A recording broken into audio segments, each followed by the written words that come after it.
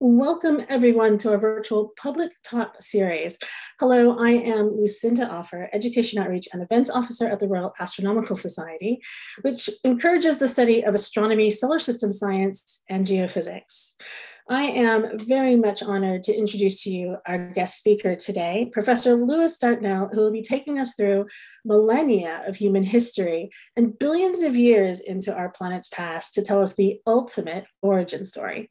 Professor Dartnell is an astrobiology researcher based at the University of Westminster, studying how microbial life and signs of its existence might persist on the surface of Mars.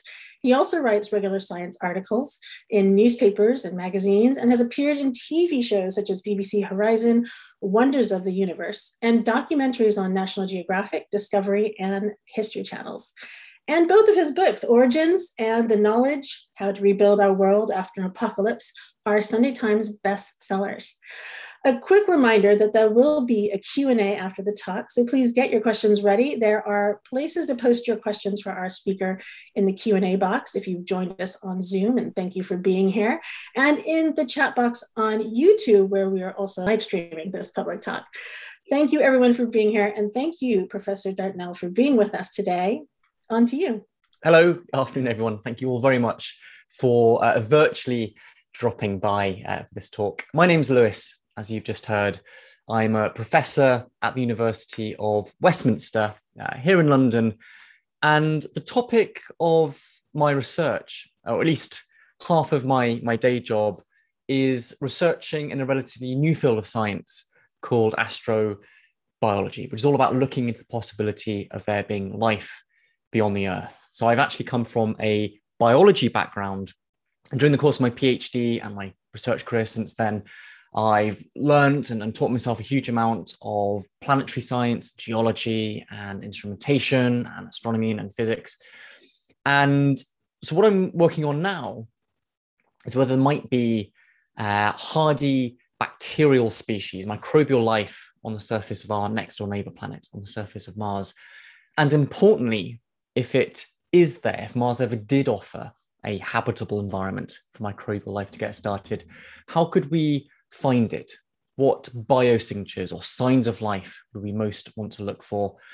And how are they destroyed? How are those signs of life destroyed by the Martian environment, particularly things like cosmic radiation bombarding the Martian surface from outer space?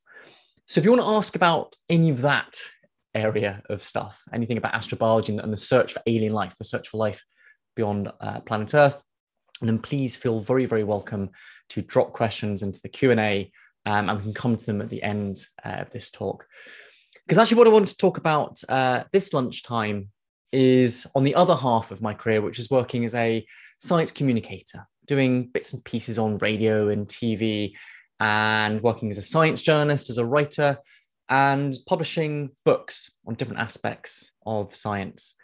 And my most recent book, Origins, is all about how different features of planet Earth have had a huge guiding influence on human history, on determining our story. And this is everything from aspects of the atmosphere and how it circulates around the planet, to plate tectonics and continental drift, to where different metal resources and other natural resources are found around the world, and therefore how that has had a defining influence on the development of civilizations and their destiny, if you like, how they fare relative to each other through history.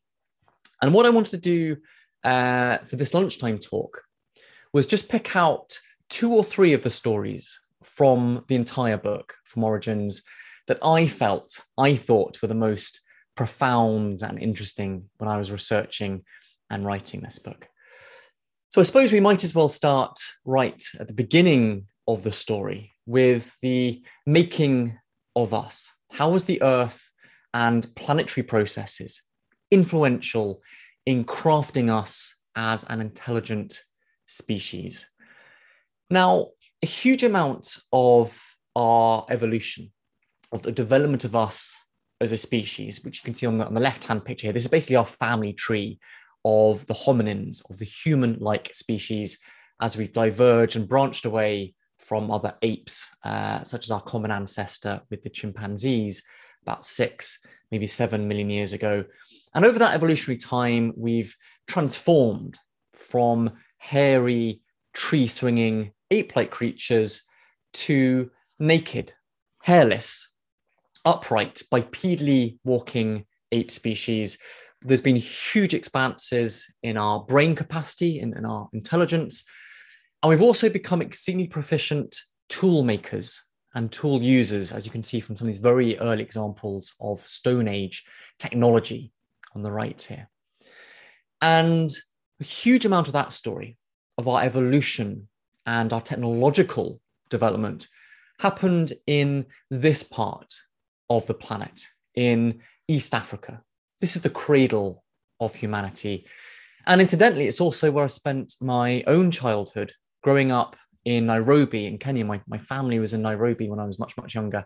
And I went to a school in Nairobi called the Banda, which is Swahili for mud hut. I went to the mud hut school in Nairobi and have some very, very fond memories, spending weekends, driving around the safari parks and the grassland, the savanna landscape, which was ancestral to us as a species. I spent my childhood in that environment. So fundamentally, what needed to happen in East Africa when our ancestors were living there to transform us from being tree-swinging ape-like creatures into humans? You had to dry the landscape. You had to turn rainforest and woodland into dry grassland, into savanna. And this in itself is something of a mystery. If we zoom back out of this focus of East Africa, bear in mind, all of the pictures we're looking at here, all of these graphics and satellite views and maps are all graphics I've created myself when I was researching and writing this book, Origins. I became a massive map nerd when I was writing this book.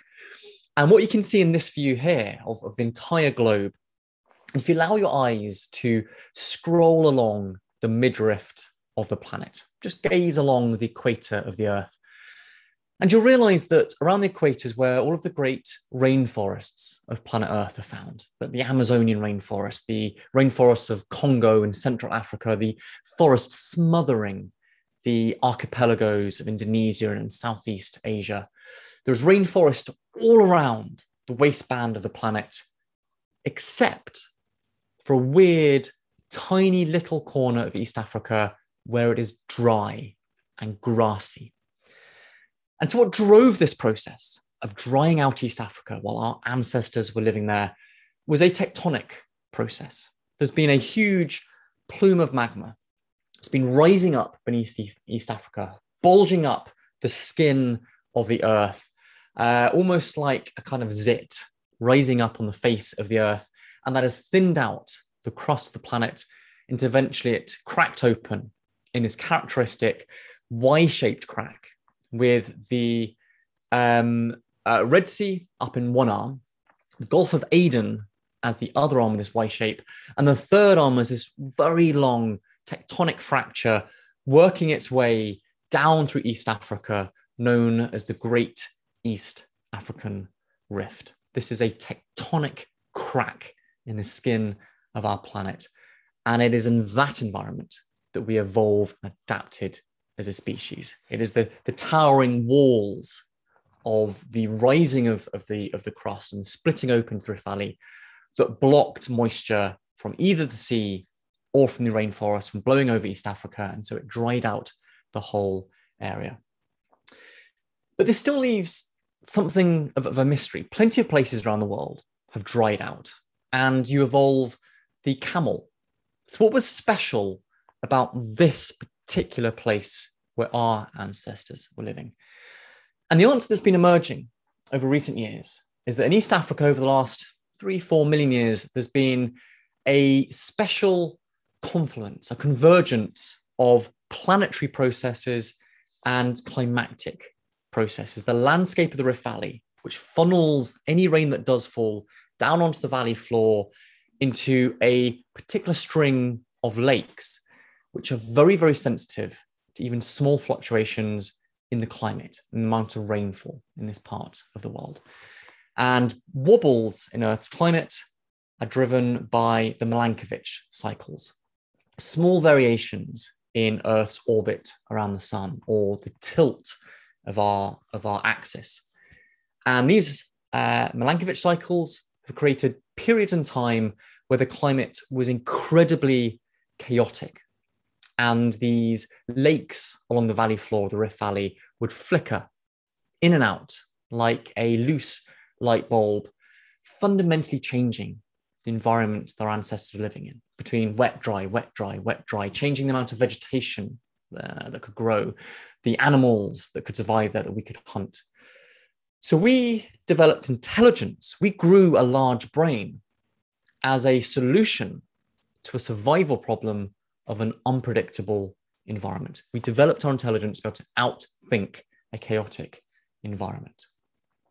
Now, we didn't remain in our cradle of East Africa. Humans, Homo sapiens as a species, has come to disperse and migrate around the entire world. Beginning about 65, maybe 70,000 years ago, the ancestors of every non-African population on the planet left East Africa and then headed along the southern margin of Eurasia and down into Australia, headed across Eurasia up to the northeast of Siberia and across what was known as the Bering Land Bridge, so they could reach into the Americas, and became the first human species to ever reach the American continent.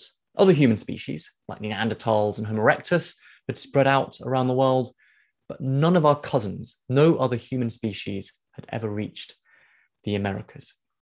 And what enabled this phenomenal dispersal of humanity so that we could become the most widely dispersed animal species on the planet was that we were dispersing around the world during a very particular period in Earth's climate, during the last great ice age. And this saw huge, thick ice sheets, kilometers thick, across large regions of the northern hemisphere and along mountain ranges in the southern hemisphere as well.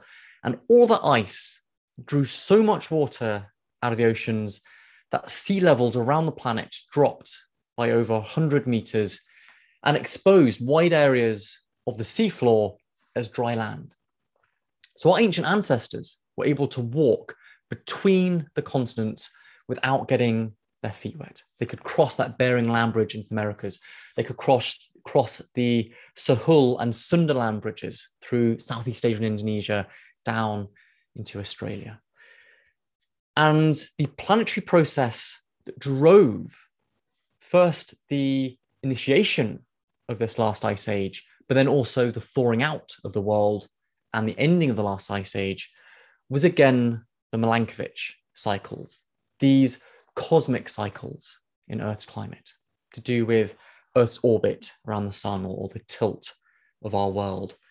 And periodically, these three different Milankovitch cycles all fall into sync with each other to make the Earth's climate particularly cold in order to trigger a new ice age. And that was the period when our ancestors were able to disperse around the entire planet. And then with the ending of the last ice age, the thawing out of the world, the sea levels rose again, these land bridges submerged beneath the oceans, the old world and the new world of the Americas became severed and isolated from each other. And these different populations of humanity began experiments in domesticating wild plant species and animals with the beginnings of agriculture and farming, which allowed larger and larger human populations settling into first villages and then towns and then cities, and then the emergence of civilization itself. The whole story of human history, the entire period of human civilization, falls into a brief little period of a warmer climate, of a respite between the great ice ages of Earth's climate. We are living in an interglacial period, which has enabled us to develop agriculture and civilization. Now, I wanted to hop forward in this story, not looking at human evolution and how we were able to disperse around the planet because of features of the climate change and aspects of plate tectonics, but to look at a later chapter in human history, and incidentally, a slightly later chapter of the book of Origins, which is to look at the global wind machine, to explore how movement, not of the ground beneath our feet with plate tectonics, but the movement of the atmosphere high above our heads has had a profound influence in the playing out of human history. And in particular, with the early 1400s and the beginnings of the age of sail, or the age of exploration from a European historical point of view. And in this period of history, the map that I'm showing here, by the way, it is perhaps slightly confusing because I'm not showing you the terrain of the land masses. I'm showing you the terrain of the sea floor. So the blue areas in this map here that I created are of the North Atlantic. So the area, the big bulging grey on the right-hand side is Northwest Africa, with Europe above it and the peninsula of Spain and Portugal jutting out into the North Atlantic Ocean. And so looking at the seafloor of the North Atlantic, you can see this ridge, this scar running along the face of the Earth, which is the Mid-Atlantic Ridge. That is where the tectonic plates are being forced apart and new oceanic crust is being created still today. And where we're picking up the story here in the early 1400s, Europe was a primitive, backwards, ill-educated, technologically backwards part of the world. We were right on the limit, right on the extremity, on the outside of this broad, sprawling continent of Eurasia. We were far behind other cultures like India or China in many respects. We were the last people to receive the trade goods passing along the backbone of Asia, along trade networks like the Silk Roads.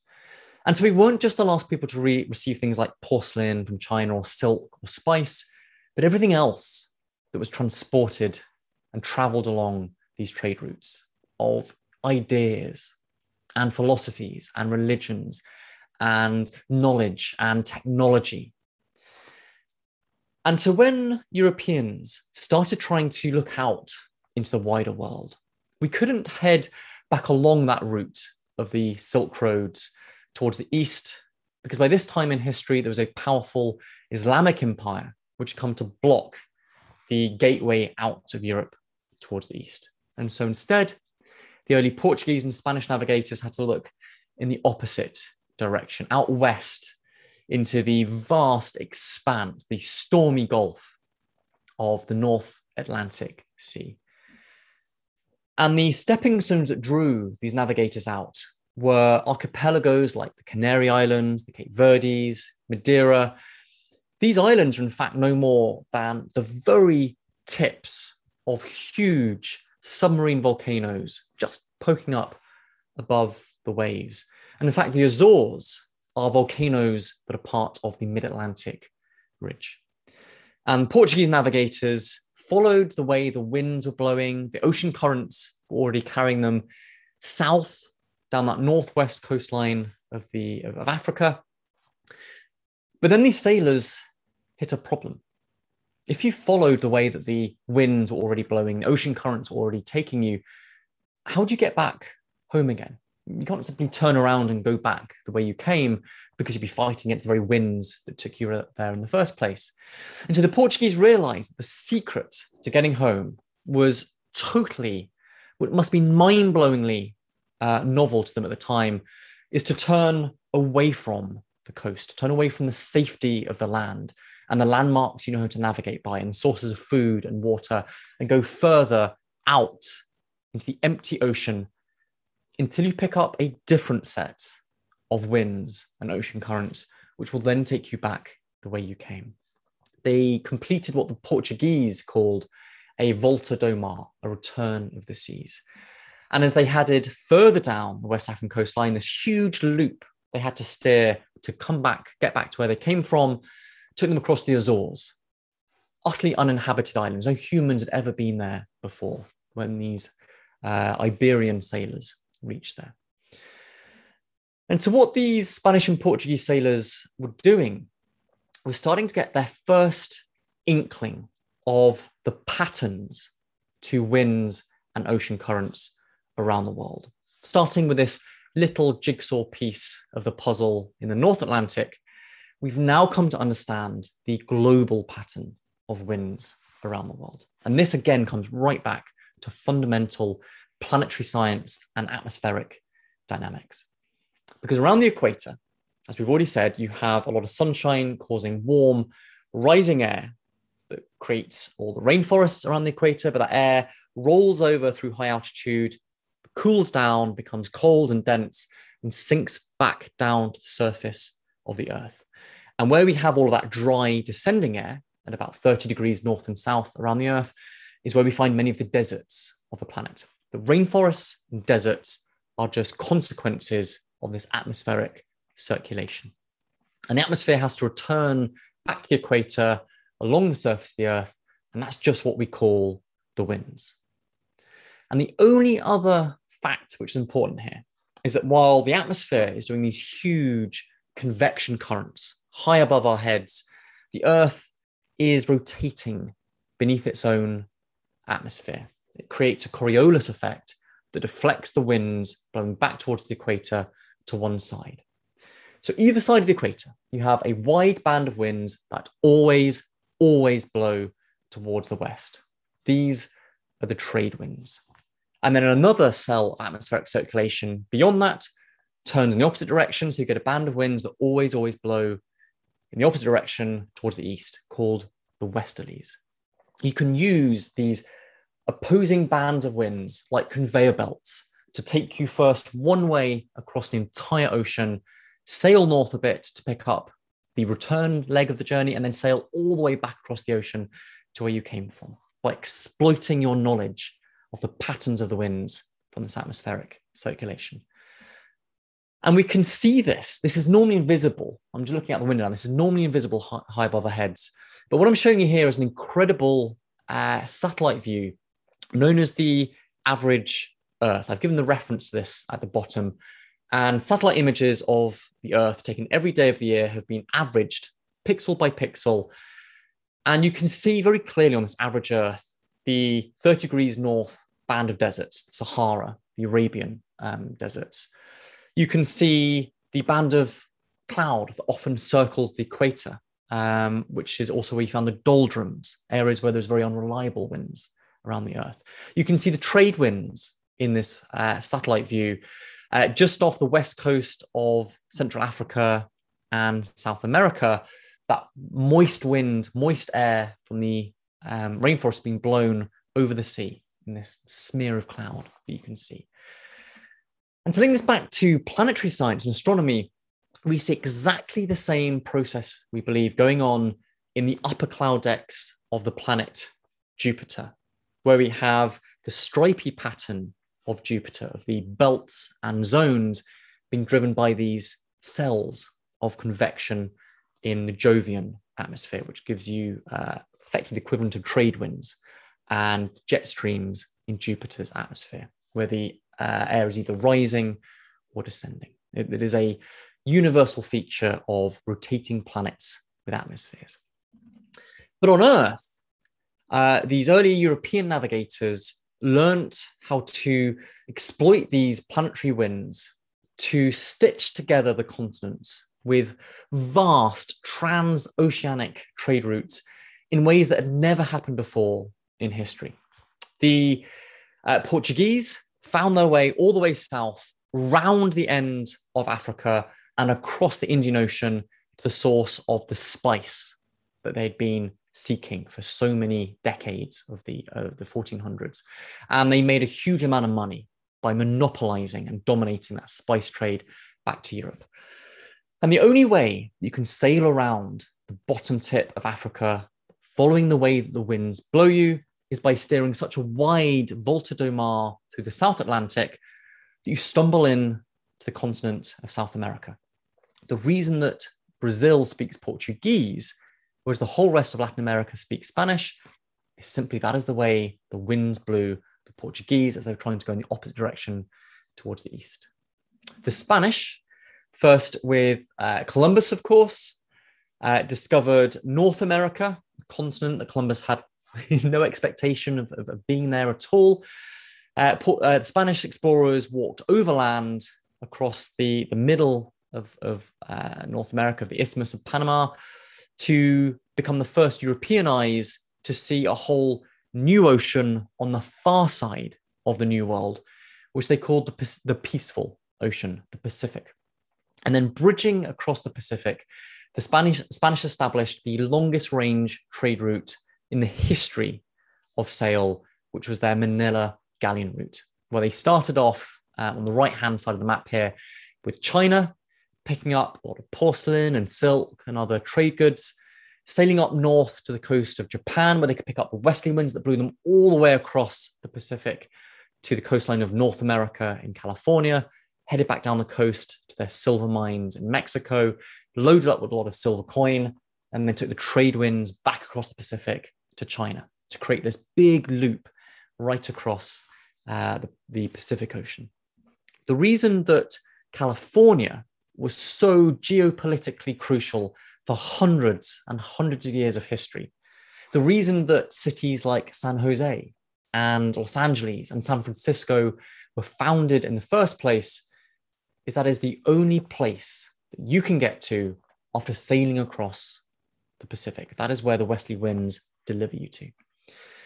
Now, the Portuguese discovered a shortcut route across the Indian Ocean, cutting out the Portuguese and coming to dominate the spice trade themselves by exploiting a band of winds in the westerlies in the southern hemisphere known as the Roaring Forties, a band of very, very powerful, very, very fast blowing winds, which form what is effectively a motorway in the ocean.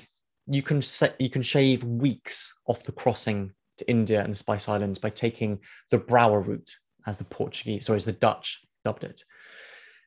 And the only problem with using this motorway in the ocean of the Brouwer route is you've got to know when to take your turn off, when to take your junction off the motorway and turn back north up into the Spice Islands. Because if you miss your turning, you plow into the coastline of Australia. And you wouldn't believe the number of shipwrecks littered along the coral reefs of the western coast of Australia where captains had missed their turning and ploughed into an entire continent. The reason that Cape Town became so important, the reason Afrikaans, a Dutch-based language, is spoken in South Africa, is because before you attempt that long crossing across the Indian Ocean, you've got to provision your ships, fill them with food and water. That's why Cape Town was founded. Australia was discovered by Dutch captains on this Brouwer route. And then finally, but arguably of greater significance, greatest importance for the subsequent playing out of human history, was the North Atlantic Trade Triangle. Now, this was established in the early days of the Industrial Revolution, where people in Britain and across Northern Europe had worked out how to get machinery to make stuff for us, how to mass produce really useful things like textiles and clothing or weapons. And these industrially manufactured goods were then sailed down that old Portuguese route, down the west coast of Africa, where those goods were sold. And with that money, human labor was bought, slaves. People were abducted from their homes in Africa, thrown into chains, boarded forcibly onto ships in the factories and the ports of West Africa, and then sailed along the trade winds route to the colonies in the Americas, where they're forced to work on plantations, growing things like tea and coffee and sugar and cotton.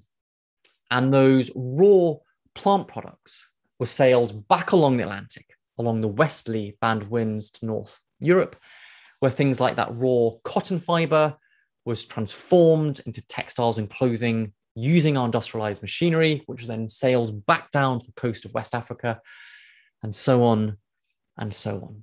So this North Atlantic trade triangle was like a giant economic cog sat right across the ocean, being blown round and round by the prevailing winds, by atmospheric circulation, and generating colossal profits for its masters, for the slave masters. And so that all of this story for hundreds of years of human history, it was atmospheric circulation. It was the prevailing winds and the ocean currents blown around by them that dictated where you had to establish your trade routes to link two places on the world. And that dictated where you had to build your ports to resupply your ships, where your fortresses were built, where cities emerged. It dictated the entire pattern of European colonialism and empire building. And even today, now we have steamships and now electric vehicles and oil tankers and airplanes. Still today, in the shape of the modern world, we see that distinctive fingerprint of wind patterns descending back from this age of sail and the prime importance of atmospheric circulation. Just to bring you back to our satellite view of the average Earth here, which very nicely visualizes that pattern of atmospheric circulation and where the winds are found. What I've superimposed onto this satellite image now is some raw data. And again, I've given the reference at the bottom of the screen here, which originates from an American sea captain in the 1800s who collected huge numbers of ship's logs, which have subsequently been digitized for every single day or several times during the day in this ship's log, the catchment log, the latitude longitude of where that ship was.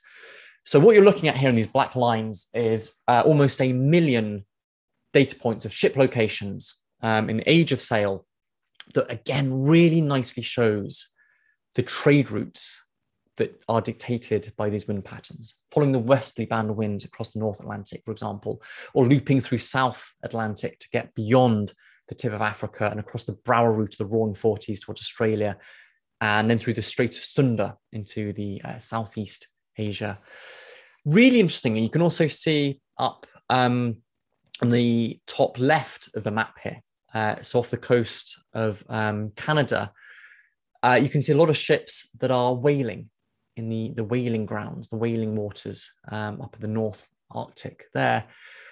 But also curiously, a bunch of ships all around the equator that are basically trapped in the doldrums. They're spending days, if not weeks on end, in very light winds of the doldrums, which created by that rising column of air of those convection currents in the atmospheric circulation. Now, I wanted to move on to my third and final story from Origins, which is bringing us right up to the modern day. We've looked at our origins as a species. We looked at plate tectonics and earth movements and continental drift and the atmospheric circulation high above our heads. Well, I want to look now at how features of our planet dictate even the political, who people choose to vote for in elections. An example we'll look at first is in this part of the Earth, which is the southern states of the US, of North America. And if we strip off this satellite view and look at now the political view, that the map I'm building up for you here is a county by county political map of the southern states of the USA, which unsurprisingly on the whole is a big C of Republican red. The southern states in America are on the whole a Republican region. But there are some regions, some counties that voted Democrat. And these Democrat voting counties, you can see, are not scattered randomly across the southern states. There is a pattern, there is a structure to where people are voting Democrat. There's a big band on either side on the banks of the Mississippi River. That's that band going north and south. But also there's this really curious crescent of Democrat voting counties arcing its way right across the southern states. If we peel off that political map and now look at a topological map, looking at the terrain, you can see the Mississippi River course on the left-hand side. You can see on this terrain map, the high altitude red of the Appalachian Mountains up in a slash up towards the east there. But nothing on the surface, nothing on the ground corresponds to that crescent of Democrat voting counties. There's no explanation for it, you can see in the landscape. So instead, let's look underground at the geology lying beneath our feet. And what I'm showing you here in shades of grey are rocks beneath our feet, which are about 75 million years old. Rocks that were laid down during the Cretaceous period of Earth's geological history. And now I'm going to superimpose back on top of that the political map. And you can see this astonishing correspondence between the geological and the political. People chose to vote Democrat in the most recent election where Biden won, and the previous one where Donald Trump won. And in fact, looking back across decades and decades into the past, people have chosen to vote for Democrats if they had rocks beneath their feet, which are about 75 million years old. And this makes no sense at all. These people aren't geologists. They're not digging in their backyard going, the rocks I've dated in my backyard, they're 100 million years old. I'm going to have to vote for Trump now or vote for Republicans. I wanted to vote for the Democrats, but I can't because the rocks don't allow me. Of course, it's not a direct link. But what we do have is this long line of cause and effect through hundreds of years of human history and then back through millions of years of the planet's history. And what was happening during the Cretaceous era, 75 million years ago, when these particular rocks were being laid down, is that sea levels were very, very high in that period of the Earth's history. The ocean lapped right up through the middle of North America to create a great inland sea. And so the rocks laid down at that time were basically thick sediments of seafloor mud, of sludge, which then became compacted, turned into rock, re-eroded, so it now appears in this particular crescent in North America. And when that rock erodes and creates soil, it gives you a particularly rich, black, fertile soil. A soil that was realized in the mid-19th century, in the 1850s, was particularly good for growing cash crops like cotton. Now, cotton is a very fiddly crop to harvest. It's very handsy. And so, unfortunately, in this period of history, cotton cultivation relied on slave labor, with people abducted in Africa, taken across that trade winds route across the Atlantic, as we saw earlier in this talk, and forced to work on these cotton plantations. And even hundreds of years later, after the Civil War, after the emancipation of slavery, after the Civil Rights Movement, still today, the greatest density of Black African-American people live along this crescent of Cretaceous age rocks, people who are much more likely to vote for Democrat ideals rather than Republican promises. And actually what you can see in the map here, I've labeled a particular city of Montgomery. And Montgomery is the place where in 1955, a Black woman called Rosa Parks refused to give up her seat to a white gentleman on the bus.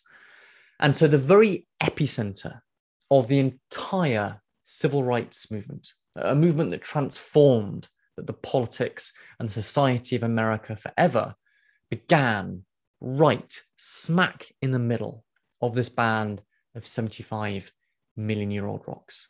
There is a long chain of politics going to economics, to agriculture, to soil type, to geology, with one thing leading to the other, going to more and more fundamental reasons behind the patterns that we see in the world today. And just to demonstrate, just to prove that I haven't cherry-picked the only example around the world we have such a close correspondence between the planetary and the political, this is a map from our own Fair Isles, from Britain. And on the left, I've shown you a constituency map. I've shown in red constituencies which tend to vote for Labour in general elections. These are the Labour heartlands in red. And on the right, I've shown you in red the distribution of rocks beneath your feet, which are about 320 million years old. And again, there is an astonishing correspondence between the way people choose to vote, which leader they want for their country, and the geology deep beneath their feet. Now, this particular pattern here is slightly simpler than the American version we looked at. And you'll probably be able to work out for yourself what's going on when I tell you that the chapter of Earth's history 320 million years ago was called the Carboniferous. These rock deposits are the coal fields of Britain. It's this flammable rock that we realized we could dig up, throw into our furnaces and into our steam engines to fuel and power the Industrial Revolution, first here in Britain, and then across Northern Europe and around the rest of the world. And the final step in this particular line of cause and effect is that the Labour political party grew out of trade unions and in particular coal miner trade unions. So that's that final step in the geology and planetary to the political. Now, I haven't had a huge amount of time for this lunchtime talk to go into any other aspects. I've just cherry-picked my three most favorite from the book, from Origins, but there are plenty of other examples in Origins of these profound, fascinating links between features of the world we live in and human history and why our world looks the way that it does today. I've given a couple of examples here. This is basically the clickbait of the book. And this is everything from what was the original Brexit about 500,000 years ago, where Britain became an island, which dominated our historical and military and political history on the island of the British Isles. Why do we eat a bowl of cereal or a slice of toast for breakfast? How has the planet determined even what we choose to eat for breakfast? Or how did the Netherlands and their drowned landscape create the modern financial system? Why was capitalism born in the land of the windmills? And if you want answers to any of those questions, they can be found in the pages of the book that I've written on the subject, Origins, How the Earth Shaped Human History. If any of this has been of interest to you, you can pick up Origins from any online shops or high street shops and delve down much further into many, many other fascinating stories of these links between planet Earth and our human story. If you want to read anything about astrobiology and the search for life on other planets, I've written a book called Life in the Universe, A Beginner's Guide. It's very much an introduction, an entry-level book into the hunt for aliens. And I wrote a chapter in a book with Jim Al-Khalili called Aliens. Is anyone out there? These are several of the books that you can pick up if any of this subject has been of interest to you. If you are an educator, if you're a teacher, there's a huge amount of educational resources that I've made available absolutely for free on the book's website, which is originsbook.com or teachers.originsbook.com.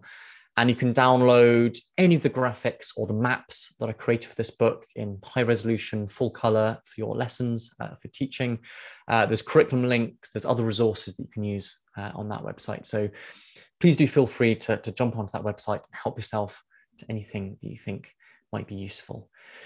But also completely for free, you can now ask any questions you like of any of the content I've been talking about my research in astrobiology and the search for life on other planets, the hunt for microbial life on Mars, or any of the stories I've been telling from my most recent book, Origins, and these deep links between planet Earth and human history. But thank you very much for coming along during your lunch break today. Cheers. Thank you so much, Professor. It was incredibly fascinating, I have to admit. And also, I was really excited to hear, San Jose, California. That's actually where I'm born and bred. So, there you go. So you are really because of the westerly lander winds across the Pacific. No, I don't think so. We do have questions coming in on YouTube and the Zoom chat. Please, there is still time to post your questions to the chat box in YouTube, or if you're joining us on Zoom, to the Q&A box. Please go ahead. Very fascinating. It's interesting, actually. I have some questions other than noting that you mentioned San Jose, which was really fun for me. This whole political connection to geology. I'm a geology, geophysics background, and it's all very interesting and fascinating, especially also coming from a very extreme political climate in the United States. But I wonder what made you kind of make this connection, or even consider kind of having this being a part of your talk. So for that particular story of the link between the Cretaceous rocks in the southern states and the political map of North America, that's astonishing correspondence was actually first noted by an American geology professor called Stephen Dutch. So I referenced him and giving links to his website in Origins, and he was the geologist that first noted that. I drew all the maps myself to kind of recreate that correspondence to show in Origins. But that was my favorite example from the 2-3 years that it took me to research and write and edit and then publish Origins. That was one of my standout examples. It just blew my mind of this profound link between, you don't get more sort of temporary and transient than elections and the sort of tides of public opinion. And yet even the political map, there are roots down into geological planetary processes via things like economics and agriculture, as I was saying. I thought it was very interesting. You mentioned, nobody looks down at what ground beneath them, but I do. I actually, where's the bedrock at? Especially if I'm doing any excavation or building of any sort. So yes. I always look at what's beneath me. Well, of course, for foundations, that the bedrock is really important. And there's one other interesting story in the Origins which I really liked was there's a fundamental difference between London and New York, where New York is the land of skyscrapers, because it has close bedrock to the surface, but for geological reasons I explain, whereas London is basically awful for building skyscrapers because we are in a river valley with very deep mud. So London is perfectly suited for underground tunnels, which is why we have the first metro system, the underground tube, but we are awful for skyscrapers. So even the flavor of a city is determined by things like geology. Very interesting. I mean, and San Francisco, they've already known about their issues of building skyscrapers. And of course, they've got a really huge reminder, a more recent building that is, tilting. So, yeah, I mean, that's all very kind of in my mind as a geologist. And it's really interesting you make these other connections to political. A good part of your talk that obviously inspired people that are online with us now was the wind currents, the directional currents, and how that created trade routes and such, and exploration of our planet. So I'm going to start there with a few questions. One from asking, what could be the reason for migration or spreading in different continents of Homo sapiens? Obviously, this question is coming from, kind of humanity as nomadic, and moving out from Africa. Yeah, so I showed this map here. And what maps like this give a false impression of is that this was anyway intentional or directional, that our sort of ancient ancestors and on the brink of Africa kind of furrowed their brows and pointed towards the horizon and marched off to inherit the entire earth. And it was nothing like this. And in fact, if you look at the dates, it took tens of thousands of years to get from Northeast Africa and the Arabian Peninsula up to sort of the other end of Asia, which is an incredibly slow pace of the actual movement of people from one year to the next. So what was really happening, this is very much more a dispersal, where we were all living as hunter-gatherers in this period of our history. And as the population started to increase, people on the edge would just move a bit further away to find a bit more space, to find where there's more animals that everyone else isn't trying to hunt at the same time, for example. And then the population would increase there as well. Then people would just migrate a bit further out. So it was this slow diffusion of our ancestors around the world, and not really like a sort of directed migration in the way that we had with, for example, the Pilgrim Fathers, the founding fathers, deliberately leaving Britain to find religious freedom in the new world of America. It wasn't like that in the original dispersal around the world. So it sounds like it was a purposeful, intentional looking for resources and then thriving for humanity, for humans moving out. Would that be like the main reason for that? Yeah. Which makes a lot of sense. And I actually have a burning question that I want to ask you. And I'm not sure if now is a good time, but I'll remind me at the end. Second question here. What evidence is there for the development of agriculture and civilization prevented the return of the Ice Age? So I think the question then was, what evidence that is there that we prevented? Sorry, Lucinda. What was the question? Yeah, What is it the wouldn't evidence for prevent the agriculture? ice age. I'm wondering, I'm guessing, what evidence is there for the development of agriculture and civilization? And then it says prevented the return of the ice age, but you're right, it wouldn't prevent the return of the ice age. So, I mean, in fact, that there's kind of two very interesting things going on there. It is true that agriculture was invented in the current interglacial. So for the vast majority of our species history, we have been based in Africa as hunter-gatherers. About 70,000 years ago, during the last ice age, we dispersed around the world, as you can see in this map. And then the ice age thawed. And for the first time ever in the history of Homo sapiens as a species, we found ourselves in an interglacial climactic period, not in Africa. We were dispersed around the world. And our response to that was the invention of agriculture. Independently, several times, several different locations around the world, all independently invented agriculture as a way of feeding ourselves effectively. So in a sense, it was taking advantage of an opportunity presented by the much warmer, but also much more stable climatic conditions of an interglacial period. But interestingly, now that we have gone through the Industrial Revolution and we have become such a powerful force of nature on Earth, that the human industry, human activity is changing the composition of the entire atmosphere. We are changing the climate of the whole world and making it warmer. But actually, some models indicate that we have already postponed the next ice age, that when the Milankovitch cycles next fall into sync with each other and would have initiated an ice age, that will now not happen because the Earth is already warmer and there's already too much carbon dioxide in the atmosphere for the next ice age to be triggered by the Milankovitch cycles. And so that is a consequence of human activity and greenhouse gases that we've pumped into the atmosphere. Which of course is very relevant to COP26, which is in Glasgow. And so coming from that a bit, someone asks, when are we heading into the next ice age?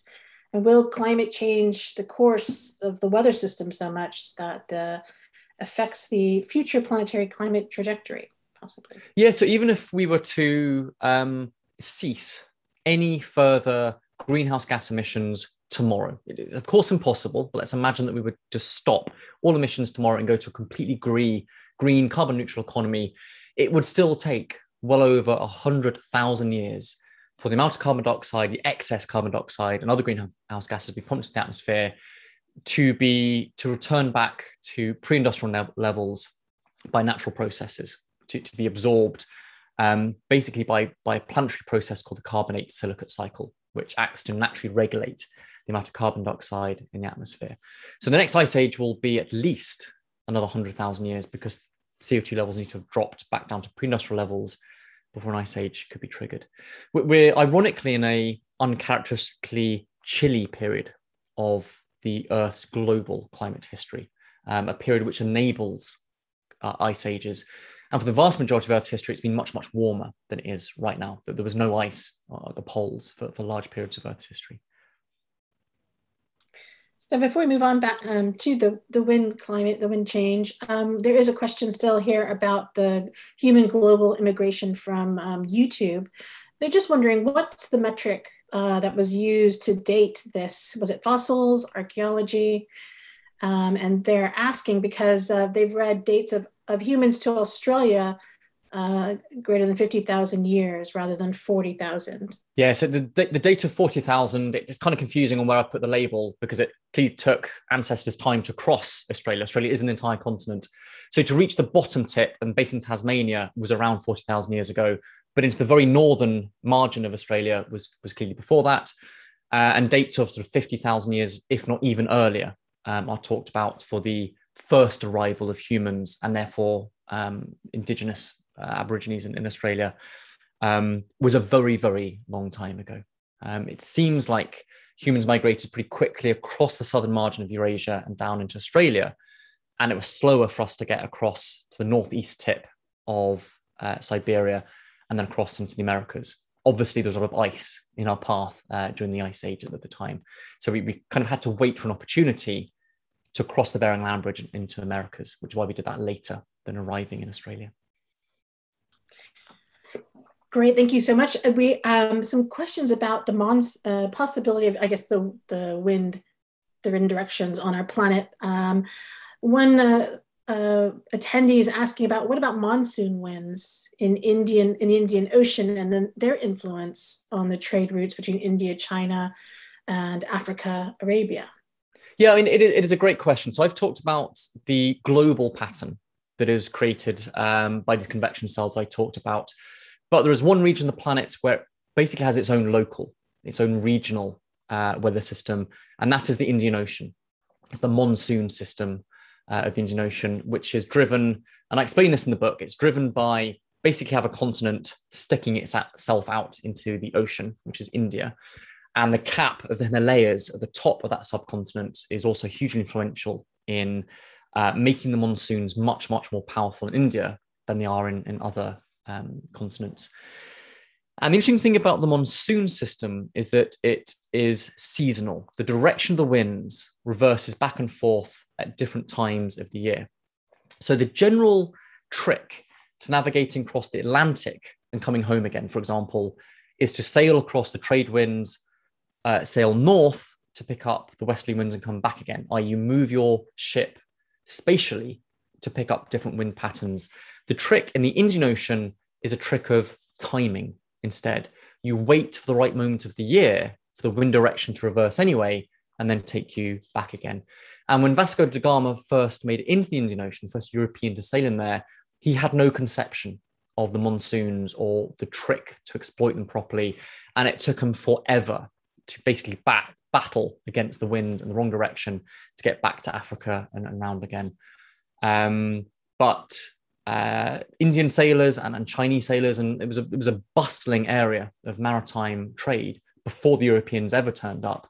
They all, of course, understood and had come to understand and come to appreciate the monsoon system and that reversal of the winds with time rather than with position. And there's so many questions coming in, so I'm just trying to get through them. One of them, I just passed through, but I'm going to ask this one because it's at the top here. If the geological history of the Earth has influenced human civilization, do you think planetary geology will also influence a similar impact in humanity's future? Yeah, another really good question. One thing I didn't have an opportunity to talk about this lunchtime, but there's a whole chapter about it in Origins in the book, is where different resources are found around the planet and how that has helped particular states, particular countries. If you have a lot of iron, for example, or a lot of copper during the Bronze Age, or a lot of rare earth elements today, that determines the economic potential of different places around the world. And that you would also expect to be true on other planets. So people are already talking very seriously about space mining different asteroids for platinum group metals, for gold, perhaps for rare earth elements. If we start colonizing Mars with a permanent human presence, then clearly planetary features are going to be very, very important in supporting those colonies. In particular, where do we get water from? And how do we then convert that water through electrolysis to make oxygen that people can breathe? Where might there be other resources that we can use to live off the land? Something that NASA calls in situ resource utilization, or ISRU, because NASA loves its acronyms. But these are all basically just redescribing what we have done for 10,000 years of human history, of history of civilization, is working out how to make use, how to utilize what we find in the world around us and how to convert it. If you like that sort of stuff, my previous book, The Knowledge, How to Rebuild Our World After an Apocalypse, is a thought experiment book. It pretends that an apocalypse has happened and civilization collapsed and you've survived in a post-apocalyptic wasteland, but it looks at the science and technology you would need to rebuild everything we take for granted in the world today. Could you reboot civilization after someone's pushed a great big reset button? And so The Knowledge explores these sort of ideas about how do you get metal out of rocks? How do you exploit the natural resources that you can dig up to make it an easier and more comfortable life for you? So you can explore that sort of stuff in The Knowledge. Yeah, you kind of touched on my burning question, which is, I've been a huge Humans to Mars and human space exploration advocate for over 20 years now. And that is definitely like that connection to humanity exploring further. And, Paul asked a question, do they follow the water? And that's what working at NASA with Dr. Chris McKay is, follow the water, will we find life? But I think to end our question here, you talked about COP26 and climate change. I'm going to combine a couple of questions here that is very interesting and kind of apropos for the current climate, current events. But to what extent is climate change affecting the global wind systems that you so eloquently described to us as Steve? Thank you, Steve, very nice. And also another attendee asked, it would be interesting to superimpose the migration map with the map of temperatures of the globe. Something maybe to think of the future, maybe you already have. Yeah, two very good points. So with climate change, the average temperature of planet Earth is increasing. That doesn't, however, mean that the effects of climate change are uniform. They are very much not uniform. Some places will get much drier. Some places will get much wetter and be subject to more flooding. Some places will be hit by more frequent and more intense storms or hurricanes. So some regions of the world are going to suffer much, much worse than other regions. And this has been something that has been hammered home with COP26 and low-lying islands basically saying, look, our very existence is at stake already with climate change. So climate change will have a profound effect on the distribution of weather systems and rainfall, for example, around the world. And therefore, where people are able to reliably grow enough food to feed themselves with agriculture. And ultimately, what we might start seeing is climate-driven mass migration, as we have seen happen in Earth's history in the past. And I talk about particular episodes involving the steppes and the Huns or Genghis Khan and the Mongols, for example. Climate change has driven mass migration in the past, and there is a very good chance it could drive mass migration in our own future from anthropogenic climate change. There's a very large, very big concern around that. And the second question was about temperature maps and migration around the world. And clearly, the world itself was changing from the last glacial maximum to it starting to thaw out. And no one was crossing the Bering Land Bridge and down the North American coastline and the glacial maximum because there was solid ice there. So the dispersal pattern of humans around the world happened in kind of fits and starts. It wasn't all happening uniformly all at the same time. But as I mentioned already, people think that migration happened most rapidly across the southern margin of Asia because it was a similar climate to what our ancestors were already familiar with of East Africa. Absolutely wonderful. Thank you so much, Professor Dartnell. I did post the teacher resource link in the chat box, and I was very happy about that you have teacher resources available for this book and supporting these topics that you discuss. Thank you so much for being with us and sharing them with us. Thank you. Thank you, everybody, and have a lovely rest of your afternoon. Cheers. Thank you. And next month, we will have Dr. Olivia Jones for the Royal Observatory, Edinburgh. You can look at our future events that are found on our website at ras.ac.uk or on our Eventbrite page. And Dr. Jones will talk about the upcoming launch of the James Webb Space Telescope, the JWST, and what it has in store for us in learning more about our universe. Thank you all for being with us.